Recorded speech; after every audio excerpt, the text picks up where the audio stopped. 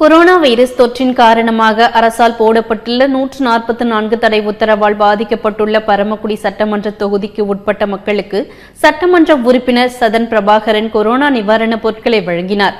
ராமநாதபுரம் மாவட்டம் பரமக்குடி சட்டமன்ற தொகுதிக்கு உட்பட்ட கமுதி ஒன்றியத்தில் உள்ள அச்சக்குளம், பொட்டக்குளம், செய்யாமங்கலம், வழிமரிச்சான், வங்காருபுரம், விரதகுளம் மற்றும் மண்டல மாணிக்கம் உள்ளிட்ட பகுதிகளில் வசிக்கும் 18,000 குடும்பங்களுக்கு அதிமுக சார்பில் நிவாரணம் வழங்கும் நிகழ்ச்சி நடைபெற்றது.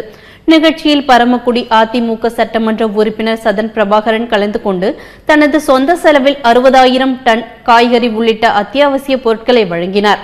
அப்போது பொதுமக்கள் அனைவரும் சமூக விலைகளை கடைபிடித்து நிவாரணப் பொருட்களை வாங்கிச் சென்றனர்.